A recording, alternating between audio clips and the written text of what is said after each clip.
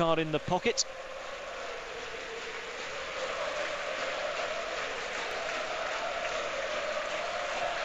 Now Garcia.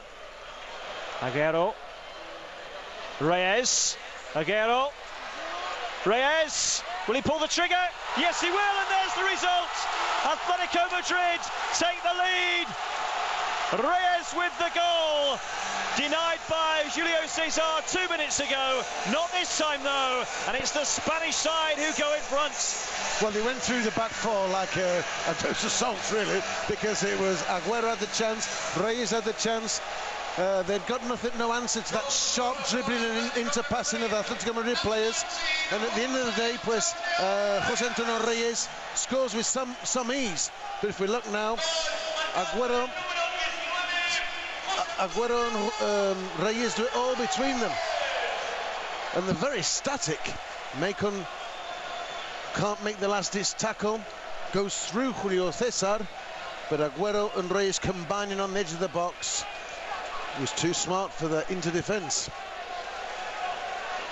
Well, I did suggest about 5 minutes ago that on balance of play, maybe Atletico Madrid deserve to be in front. Now they are in front, and flares explode away. Get a move on, says the ref. The man with the golden locks, the golden boy of last season.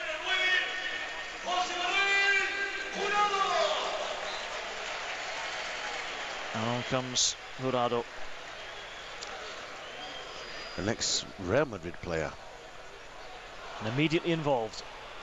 Raul Garcia into the path of Simao. Aguero and Jurado wait. Here's Aguero! It's all over! 2-0 Atletico Madrid. Kun Aguero with the second goal. 8 minutes from time. And it looked easy. And it looked easy.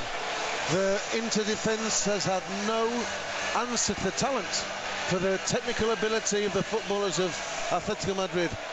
And I think it was Simao on the left that made it with his ability. And Aguero, in this case, he didn't miss. He didn't make an error.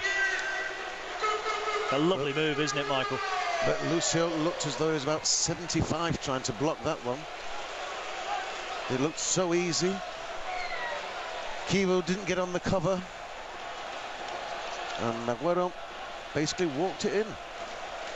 2-0. Well, he's deserved that goal, hasn't he? He's been terrific this evening. Made it look easy, but it was all